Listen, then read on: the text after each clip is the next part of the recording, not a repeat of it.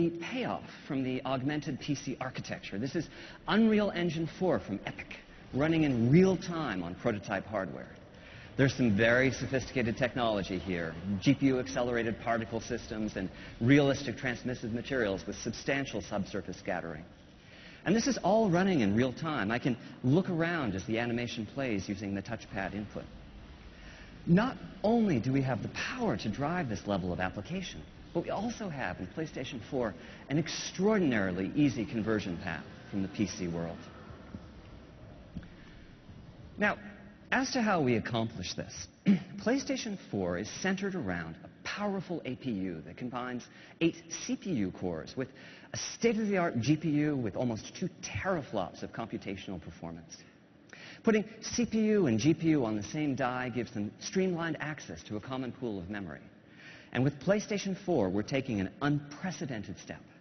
For system memory, we're using GDDR5, the type of memory typically reserved for top-of-the-line, high-end graphics cards. This gives us 176 gigabytes per second of bandwidth and provides a further boost to the GPU performance.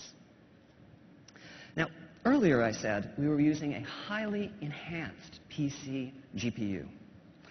Principally, we've modified the GPU to make compute easier, which is to say, we've made it practical to use the GPU as a general-purpose computational device.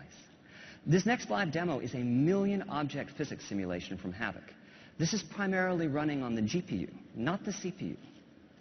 Tasks that can fully occupy the CPU cores will be achievable using just a fraction of the PlayStation 4 GPU. Overall, our goal has been to architect the system so as to support a breadth of experiences.